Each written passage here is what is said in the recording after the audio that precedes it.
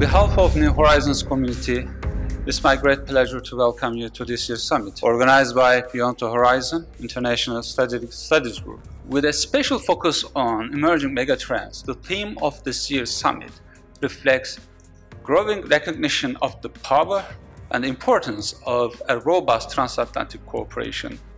Hybrid threats, disinformation, cyber and new technologies, climate change, as well as the challenges of a more contested multipolar world require common understanding and a common approach. The challenges we are facing are beyond the grasp of any single nation, even the biggest one. Solutions have to be found together. Transatlantic security and stability confronts with immense challenges at the moment. And to overcome these challenges, we think that dialogue is very important on both sides of the Atlantic. This summit is a result of this endeavor.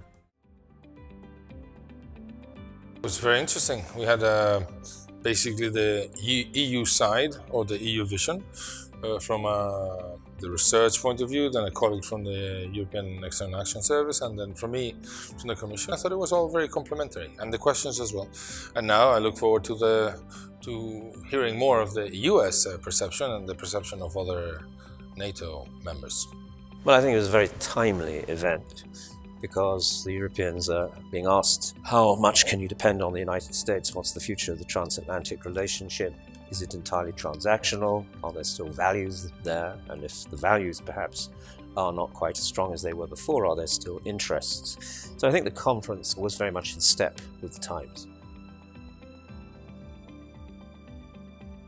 I'm really excited to be here today as a representative of industry for AmCham EU to talk about the role that industry can play with NATO as part of the Transatlantic Defence relationship. I thought it was a great event. I was really taken by just the cross-section of panelists, so government, NGOs, industry. It was a very inclusive event, and I think as a result it not only stimulated a lot of interesting discussion among the panelists, but also some really probative and engaging questions from the audience.